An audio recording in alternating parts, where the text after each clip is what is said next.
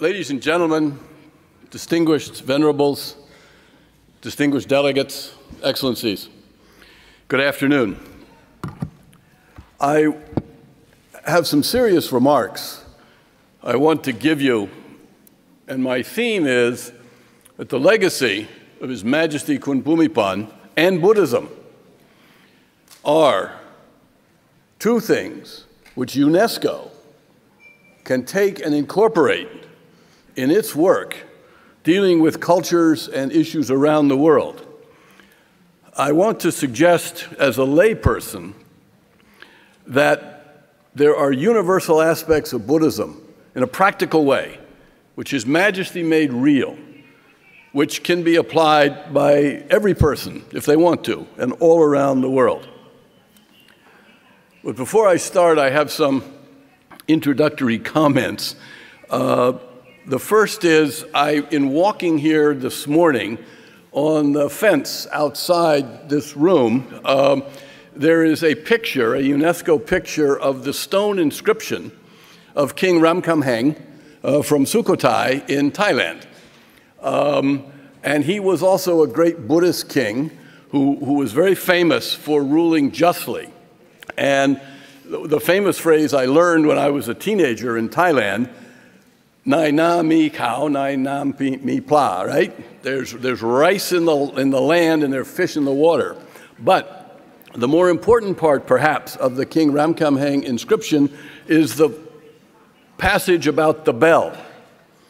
King Ramkhamhaeng put a bell outside the palace in Sukhothai, and any person in the kingdom who felt that he or she had been wronged could go ring the bell, and the king would come to establish justice.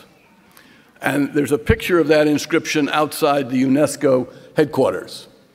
This goes to show that the Buddhist tradition of leadership is a very old tradition. Secondly, I'm very honored to be here speaking at UNESCO for kind of an odd reason, which is that in 1966, in a village in northeast Thailand, I stumbled, fell on the ground, and I was on top of some old pots. And so I am credited with discovering the Bronze Age culture of Banchiang in northeast Thailand, which today is a UNESCO World Heritage Site. So since I'm a discoverer of a UNESCO World Heritage Site, now I have the chance to speak in UNESCO, and it is an honor for me. We are here today to take wisdom from the thinking and actions of His Majesty King Bhumibol Adulyadej, the 9th king of the Chakri dynasty, for our constructive use in creating sustainable societies of peace. But before I go on, I would like to begin with a personal disclosure, because this fact shapes my personal appreciation for the work of His Majesty as King of Thailand.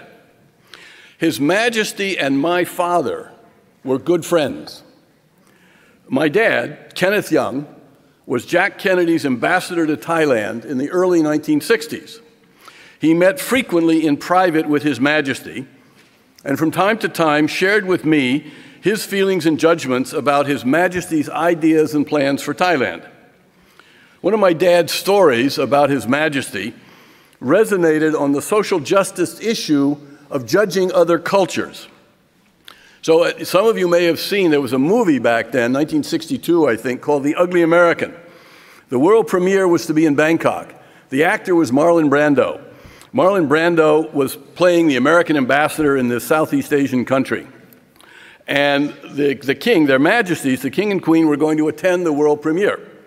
President Kennedy heard of this and was not happy. He considered the book, The Ugly American, an unfair attack on his new frontier doctrine of containing communist subversion in villages around the world. He took the book and the movie to be an affront to the American mission of defending freedom. President Kennedy then instructed my dad to call in the king and ask the king, as a personal favor to President Kennedy, don't go attend the opening. So His Majesty heard out my dad with respect, and then he smiled and he leaned forward and he said, "But Ken, you Americans have the movie, The King and I," which was about His Majesty's predecessor, King Rama IV. His Majesty once said, "A nation is made up of various institutions in the same way as all the organs which make up a living body. Life or a body can endure, can be sustainable, because the organs, large or small, function normally. Likewise, a nation can endure because its various institutions are firm and fully discharging their respective duties." Here we can hear His Majesty speak of what today we call sustainability. And our topic is sustainability in peaceful societies. But bodies can die and nations can fall apart. His Majesty was wise in that knowledge too. He once said, quote, "The publicized danger is communism, but the greed of our own people is more dangerous. If we clash too much among ourselves, we will become slaves of what I call the new imperialism, be it communism or dictatorship or whatever," close quote. Where there is greed, His Majesty argued, there will be disruption of proper order among institutions and thereafter a loss of national well-being. The foundations for peace will crumble away in discord and self-promotion. I was honored to have only one audience with His Majesty. It was in 1984 in the Grand Palace. His Majesty, in a quiet but firm voice, shared with me his concern for the future of Thailand. And with due respect for the venerables in the room, His Majesty was worried about the Sangha, that the Sangha itself was not impervious to temptations and inner motivational and emotional perturbations set off by greed. He was worried that if the Sangha itself could not rise above material possessions, money, and the embellishment of temples, then how could the Thai people and the Thai political leaders, generals, civil servants, party potentates, also keep their equilibrium intact? We are here today and tomorrow to reflect on His Majesty's contributions to peace and to learn from his wisdom and example. What then is peace? Let us begin with a definition, that we may justly and properly assign credit to His Majesty's thinking and example. Peace is bonding together. When the world is broken, it will not be peaceful. The word peace in our English language, following the Latin usage of pax, is derived from the Indo-European root of pag or pack, which means to fasten together. Another derivative of the root is pacici, which means a bargain or an agreement. To pacify had a meaning of to bind together by agreement, to make a pact. Peace is bringing people together, not having them fragmented and separated. Thus, peace demands people binding themselves together through an intentional meeting of the minds. In other words, peace cannot be imposed. It can only be willingly accepted by those who are going to live with each other peacefully. This very understanding of peace was confirmed by the famous Roman writer Tacitus when he wrote, "Solitudem faciunt, pacem appellant."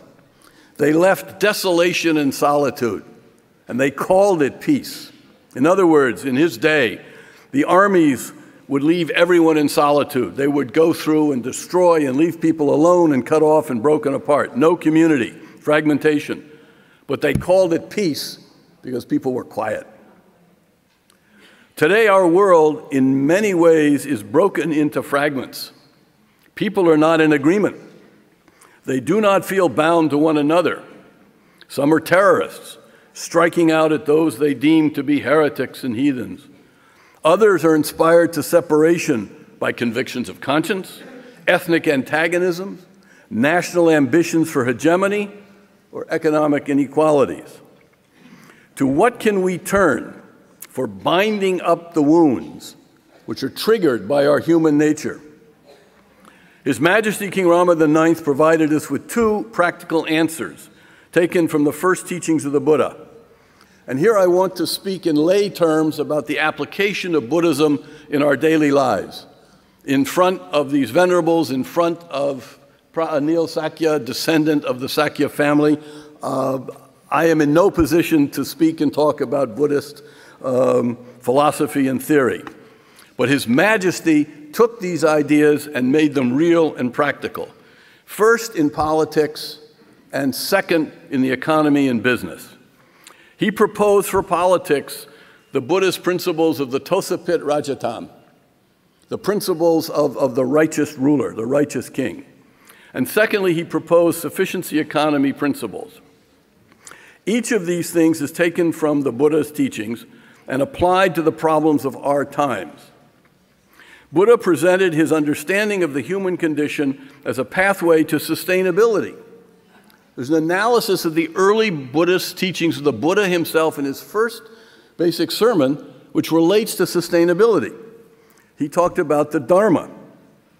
Now, the Sanskrit root of the Dharma, which I have learned from Ajahn Anil, Dur, means to sustain, to live effectively without regress or unnecessary hardships and loss, to be a flourishing part of the eternal during our conscious time in the middle of events.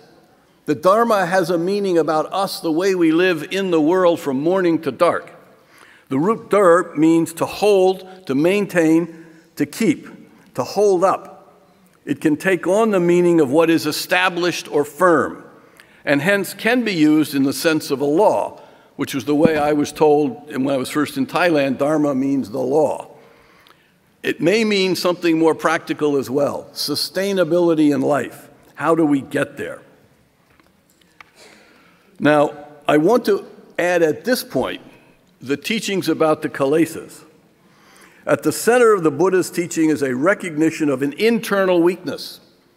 Our emotions give rise to destabilization and unsustainability inside ourselves.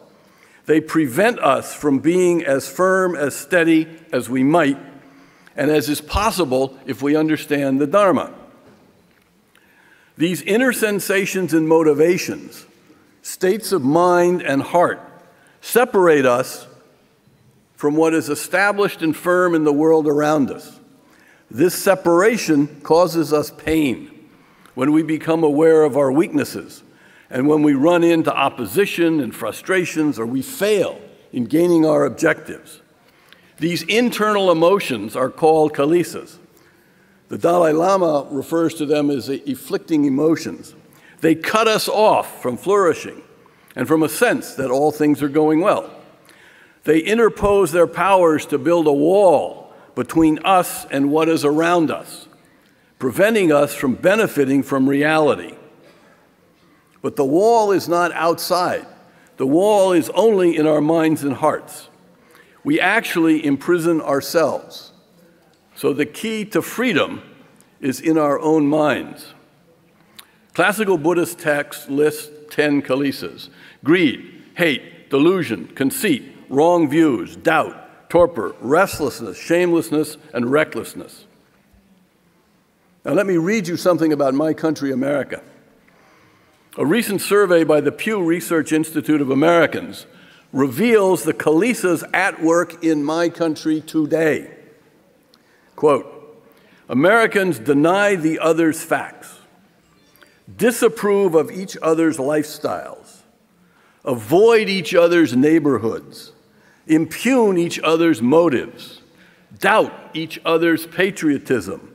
You may have seen the dispute over the last week and weekend about American football players, whether they will stand up for the national anthem or sit and take a knee in protest. That's all an issue of impugning different people's patriotism.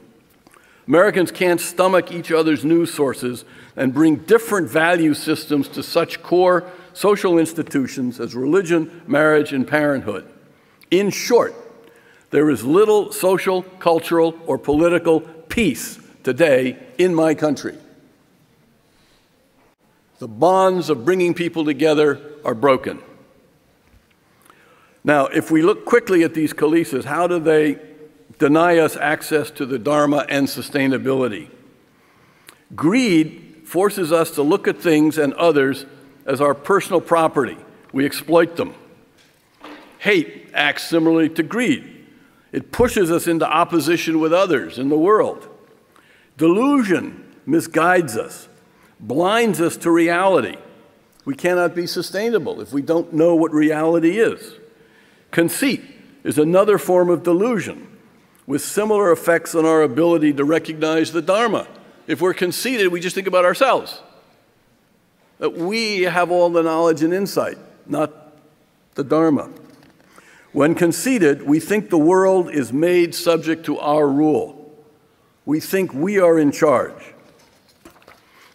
Wrong views are another form of delusion. They arise in our minds when we trim and cut down for our own purposes what we see and what we learn from other people. We don't absorb a lot. We package it, we make it small. And wrong views often arise when we rush quickly to assumptions, when we leap to inferences. Doubt is a weakness of spirit. We lack a firm attachment to the world and its possibilities. When in doubt, we hesitate, we don't act appropriately. Torpor, slowness, holds us back. Restlessness, on the other hand, moves us too quickly. We don't reflect. We don't establish firm connections. Shamelessness is another version of conceit. Recklessness comes when we have wrong views and delusions. How can we overcome the kilesas?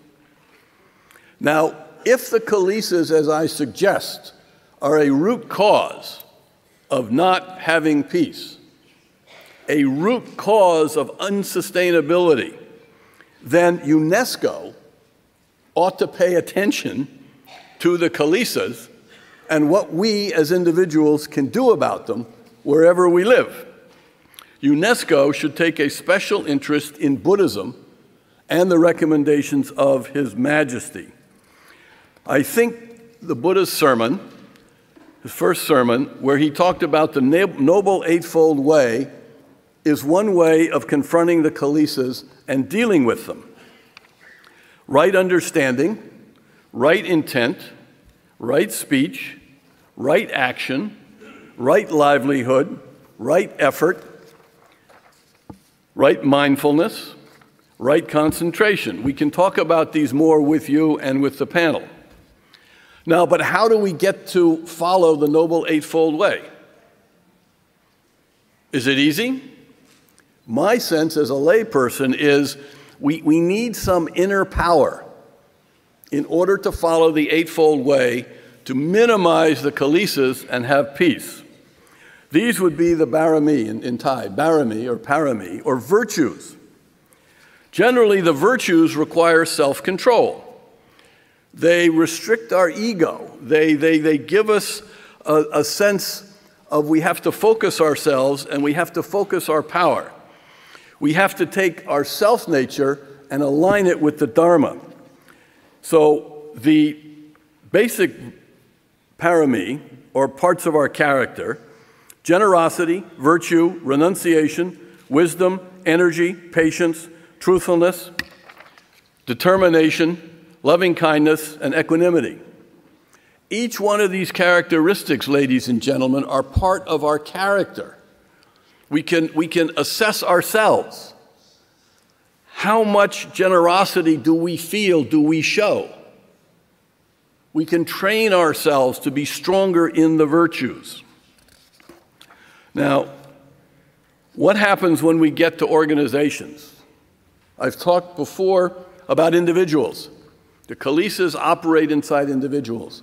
Individuals can follow the Noble Eightfold Path. Individuals develop the virtue of the different parami. When we move to organizations, companies, governments, the Dharma does not change. The sustainability of organizations also turns on minimizing the kilesas in the people who are in the organizations. You have to look at the organizational culture. Now, the Dharma, when applied to the leaders of organizations, is what? His Majesty King Bhumibol talked about, particularly once I remember 6 or 7 years ago, I think, I thought His Majesty said something terribly wise. He was taking the oath of judges who were being appointed to be judges in Thailand. And he said in his very sort of mild offhand way, he said that it is the function of the king under the Tosapit Rajatam to provide justice for the people of Thailand. But the king can't be everywhere. The king needs to work through judges and other officials. He said the judges in particular, and this goes back to the inscription of King Ramkhamhaeng of 1200, I think, 1180, something like that, about justice, that each one of those judges carries to some extent a little bit of the Tosapit Rajatam. All government officials, and you can extend this actually to private companies, people in positions of power need to think about their virtues and the Tosapit Rajatam. These are standards by which we judge the quality, the goodness, the effectiveness of political leaders. The Chronicles of Ayodhya, of the Kingdom of Ayodhya, there's this description, several hundred years ago, of a Theravada ruler. It is customary that a great king of kings who upholds the 10 kingly virtues be compared to the shelter of a great bow tree, and that people come to seek the protection of the king's accumulated merit with the hope of escaping various calamities. King Bhumibol, as you've heard before, used his accumulated merit to help the Thai people escape various calamities. Another passage from the Chronicle said that because the king was endowed with the 10 royal virtues, he was immense, with the magnificence and marvelous merit of boundless wisdom and a potent force and great power to pacify royal foes. His overflowing caring practices indicated that the gods of creation, preservation, and destruction were manifest in him. Part of his virtue was to have compassion for all and to encourage the populace towards peace, happiness, and joy through his excellent justice. These are Theravada Buddhist standards in the history of the Thai state, which His Majesty would talk about. The first of the Tosapit Rajatam is dana, giving. The second is sila, the personal capacity to live by norms and good practices, to have self-control and self-restraint. That King Bhumibol won for himself the reputation as a king who never smiled, testified to his self-control in public. Rectitude and formalism are necessary in the conduct of a truly royal person. Parasyaga, this virtue requires sacrifice for a greater good. It finds echoes in King Bhumibol's following his own path with respect to development theory. This is a larger story that people need to study. He did not accept what the academics in the West and the UN experts and other people said about how to develop Thailand. He thought for himself. He followed his own path, thinking about Buddhist values. Ajava, this virtue is capacity for loyalty to standards above and beyond self. Truthfulness and honesty. A righteous king is there to serve something higher, the good of the people, the standards of Buddhism, not just to enjoy what comes with a royal status. Madhava, avoidance of arrogance in thinking. King Bhumibol was scrupulous in presenting his ideas as suggestions, not as commands. In that comment to the judges, he didn't order the judges to do this. He merely suggested that they think about the Tosapit Rajatam and how they were going to act to bring justice to the Thai people. And, having talked about it, the way he resolved many critical political confrontations by not being arrogant, not imposing his will, but by suggesting to the different political leaders and factions that they needed to back down, back off, work together for the Thai people. Tapa, self-discipline. King Bhumibol often demonstrated his preference for simplicity in refusing to expand royal residence. and in personally working on carpentry, building his own sailboats, sailing small sailboats, painting, taking photographs, hands-on hobbies. Akota, purging anger. In his 6 decades on the throne, there is very little evidence of King Bhumibol expressing anger at anyone. Avihimsa, a capacity for living without harming others. Again and again, King Bhumibol placed himself as king in a position of complementing other institutions, not taking over from them, but complementing them. As he said earlier, the different organs and institutions in a nation, they all have a role to play. The press, the army, political parties, the National Assembly, business elite. He sought balance and equilibrium as much as possible, rather than dictate his own preferences. Kanti, patience and perseverance. Avirodhana, reaching out to rectify misdeeds. In the political crises of 1973 and 1992, King Bhumibol reached out to try to correct misdeeds that had gone on, to find a counterbalance, to blunt the selfish ambitions of military leaders who would provoke violence out of regard, the king's regard for the evolution of the country towards more responsible governance. That's in politics. Now, what about business, finance, and the economy, economic development, the material world? Poverty and want, any lack of worldly power or means, encourage our minds to make a home for the Khalisas. That's why, from this Buddhist perspective, poverty, hardship is hurtful, because it encourages us to bring into ourselves these Khalisas, these divisive things which prevent peace from coming up. But on the other hand, wealth also can corrupt our mind and drive away stillness, equilibrium, and equanimity, and we lose enduring happiness. Having too much or too little upsets the balance of the Dharma in our lives, distracting us from keeping our feet firmly on the ground as we walk through life. Therefore, conditions of peace require attention to business, finance, markets, and economic development to keep the Khalisas down. His Majesty was keenly aware of this need to bring right mindfulness to economic activities for the individual, for the business firm, and for the nation. He promoted a doctrine called Sedikit Popian, translated as sufficiency economy. It's a recommended set of best practices. It's not highfalutin Buddhist philosophy. It's best practices, to be very practical, which prevent shortfalls and overreaching. It's skillful risk management. It avoids disappointments, stress, and anxiety.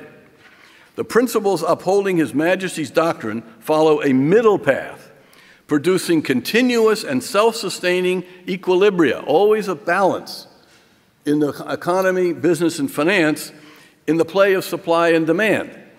By keeping this way, you're closer to the Dharma, you're upholding things, you're minimizing the Khalisas, you're creating conditions for peace. There are 3 basic criteria.